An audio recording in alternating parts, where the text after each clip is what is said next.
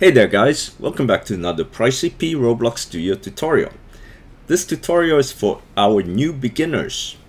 Today we're going to learn how to upload an image decal to Roblox and then use it in our game. Let's get started by going to our Roblox dashboard. The address is right here at the top. Once you're on this page, click on Development Items, click on Decals, and then you can drag and drop your photos into this box right here, or just click on Upload Asset here. Click on Upload, select the photo that you want to upload to Roblox, click Open. This is my photo right here when I first started playing Roblox, painted by a very famous artist. You can name your photo Roblox Kit. Description, I'll give it the same description. Copy and paste. Click on Upload. My image has been uploaded to Roblox. Now if I scroll down, this is the image that I have just uploaded to Roblox. It's gonna take some time for it to appear.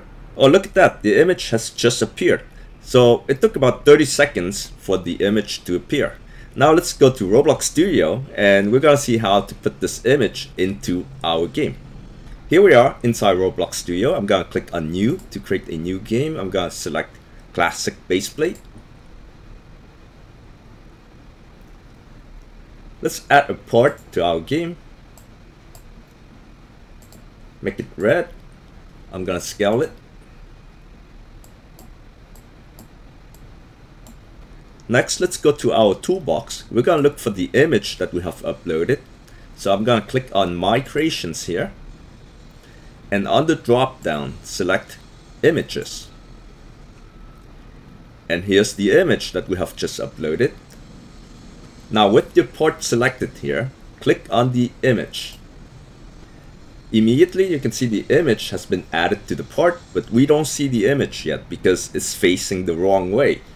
So with the image selected, you're gonna go to the Properties window and you're gonna look for the Face property. And right now it's facing front. I want to select that face property and select top. So now it's facing to the top. Now we can close our toolbox and let's play and take a look. And let's take a look. And there it is, guys.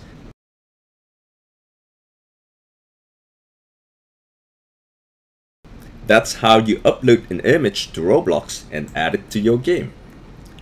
Thank you all for watching and we will see you in our next tutorial. Take care.